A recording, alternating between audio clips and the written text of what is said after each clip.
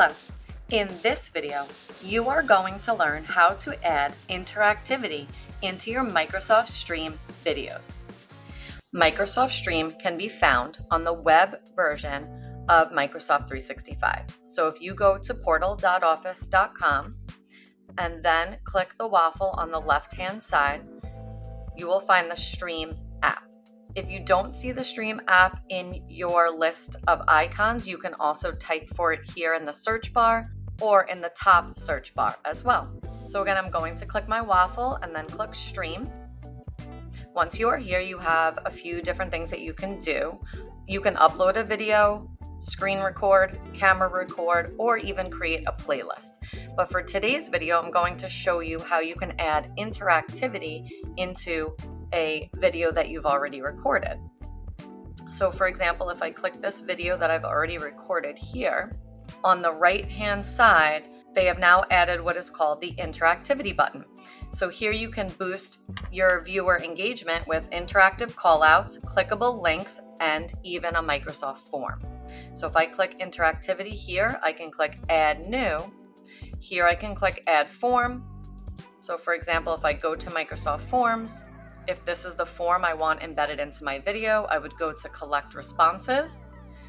I would take this share link here. I always like to shorten it first, then click copy link, then come back to my recording and paste. I can tell the link exactly where I want it to show up in my video by just moving the start time. And then when you're done, click the check mark to save.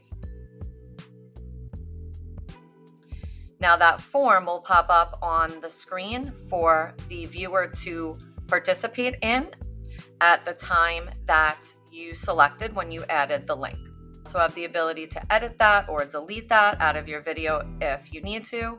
And then also you can add a call out into your video, which will put a text box. You can choose the color of the text box and you could just start typing. Click the save button. And now if I play my video,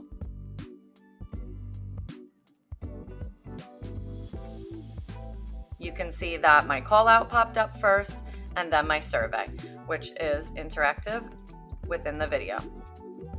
So I can have my viewers answer questions as they're watching a video that I may have already recorded. There are some other great features within Microsoft Stream. For example, you can trim your video, you can view and download a transcript of the video. You can also add comments to the video and have a conversation about the video with others that you share your video with.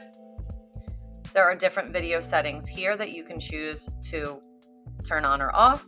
And then finally, if you share your video out through Stream, you will get the analytics to show you relevant data to help you evaluate how well the video is performing. Now you know how to add interactivity into your Microsoft Stream videos. Stay tuned for next week's What the Tick tip. See you then.